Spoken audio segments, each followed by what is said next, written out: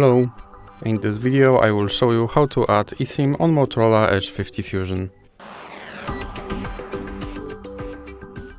So I have to start by opening your settings application, then click on network and internet, and now click on SIM preferences.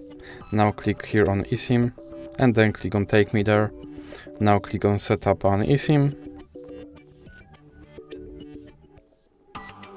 And you have to scan your QR code.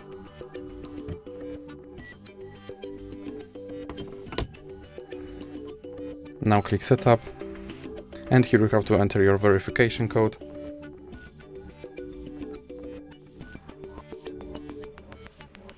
Then click continue, and now you have to wait for your eSIM to download.